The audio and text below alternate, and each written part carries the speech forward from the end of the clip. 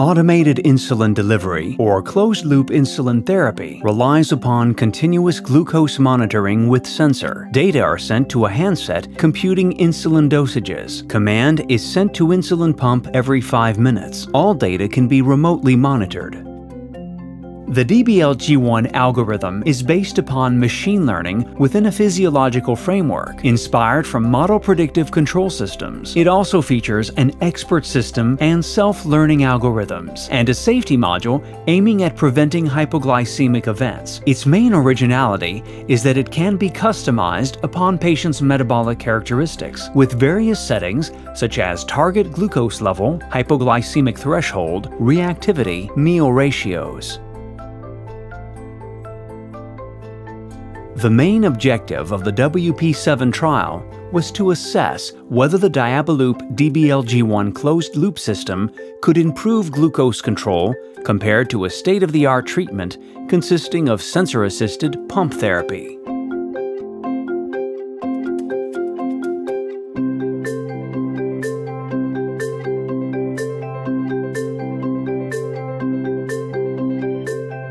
Glucose data were remotely monitored by a dedicated nurse for safety reasons, as requested by French National Safety Authority. Modification of customization settings could be decided by the investigator.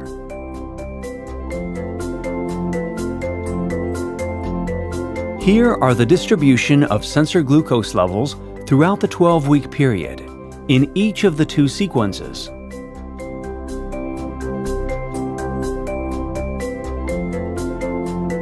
We observed a 10 percentage point increase of time in the optimal glucose range, meaning that patients spent nearly 2.5 hours more time per day in good glucose control.